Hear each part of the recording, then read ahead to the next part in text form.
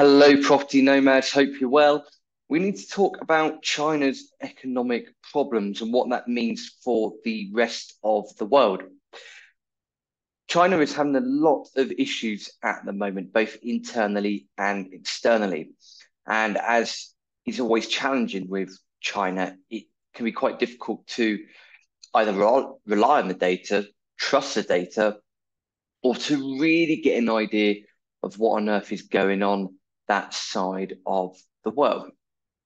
And I've got a friend that lives over in China, near the border with Hong Kong. And he basically said it's business as usual at the moment. That's on the face of everything he's seeing, that it's business as usual. He's saying construction in his particular area is relatively consistent. Bear in mind, I believe he lives in a relatively small city by China standards. He is not reporting any issues as far as he is concerned. But that doesn't mean that China isn't having problems. So we've got an article here from Nick Marsh at the BBC. Nick is the Asia business correspondent. And the opening line is a line that is quite interesting. It says, there is a saying that when the United States sneezes, the rest of the world catches a cold. But what happens when China is unwell? That's very, very good because China, for want of a better way of putting it, is quite ill at the moment.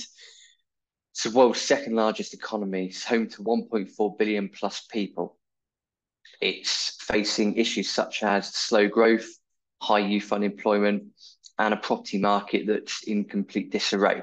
We're going to touch on Evergrande again in a separate video, so watch out for the YouTube channel for that. All of this is leading up to be a massive headache, not just for Beijing, but for the rest of us. Well, why is that? Well, it's because we've got to look at if purchasing power in China, for example, goes down, people aren't, if people aren't spending as much on goods and services, what happens when households spend less? You and I are having similar challenges in the UK.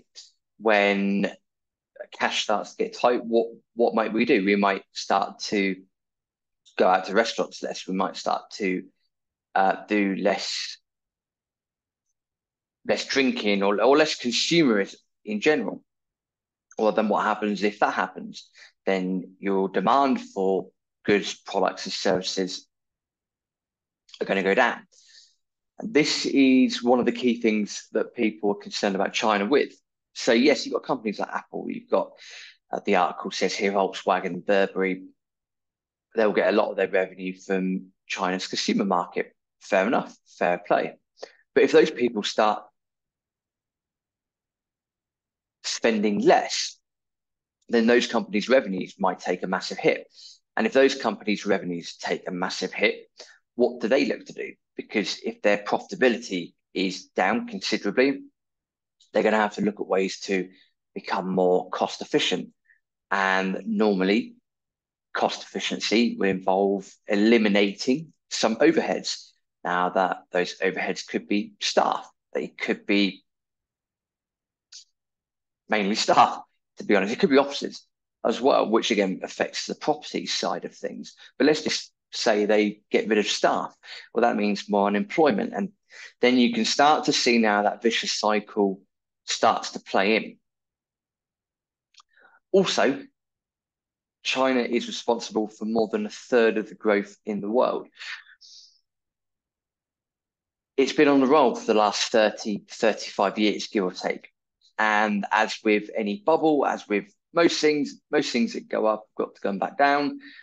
Bubbles have got to burst at some point. It's just the nature of the beast. This is what's happening to China. They are starting to slow down. Now, there's nothing wrong with a slowdown.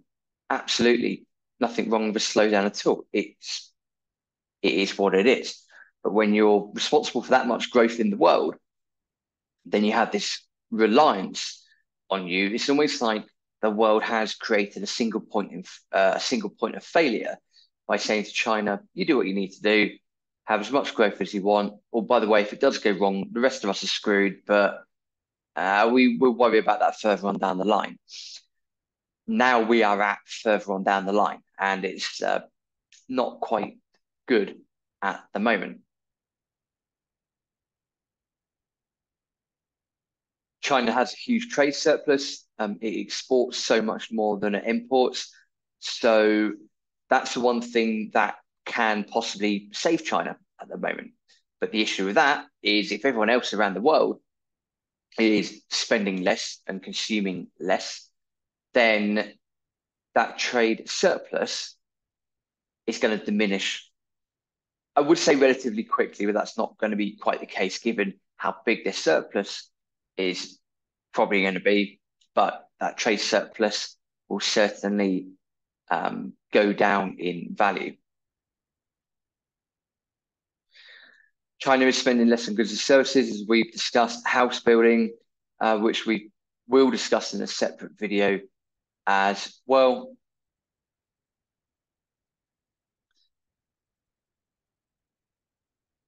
One good benefit of China being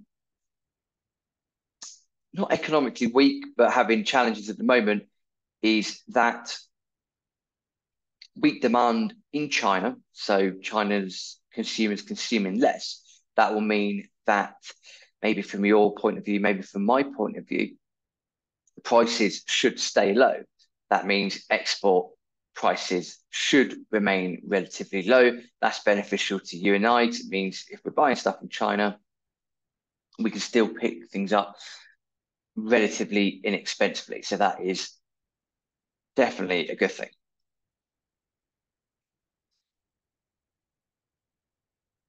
In a nutshell, and the article goes on and on and on, we're on a knife edge. China's economic issues are going to either not be too problematic for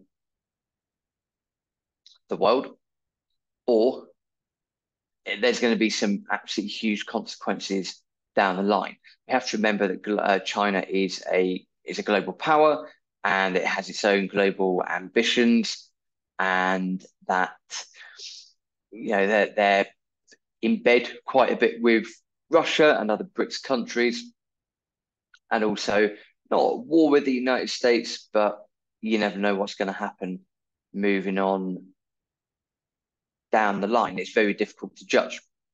So China's economic issues might create opportunities, definitely for consumers outside of China in terms of competitive pricing or continually competitive pricing. And what is happening within China, I'm sure the government, in their infinite wisdom, will try to curb and control where necessary in order to stop loads of bad news from leaving the country. But at the same time, if something is going to blow up, then it's going to blow up. So if there is an economic collapse, for example, you're going to know about it, I think, sooner rather than later, because news does travel fast. China is also always going to be a key trade partner just because of its people power and the amount of goods and services it produces. Critically as well, moving forwards, China does have quite a lot of the useful materials that the world needs as well. So we're talking mining, we're talking like batteries or the components that are needed to make batteries, etc., etc. So it's not like China's going to go away anytime soon. That's never going to be the case. But we do have to look at what is going on in China and to understand that if it can happen there, it can certainly happen where we live as well. So let's see what happens. China's economic problems, certainly worth keeping an eye on. It's on the knife edge. It's going to go one of two ways. We will find out what happens moving forwards. As usual, thank you for supporting the show. If you are on YouTube, please make sure you subscribe to the channel and use that bell notification thing to get new video updates straight to your devices.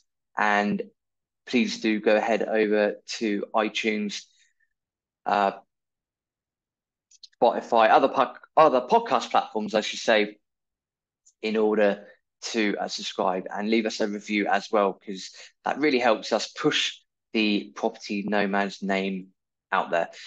Look forward to seeing you in the next video.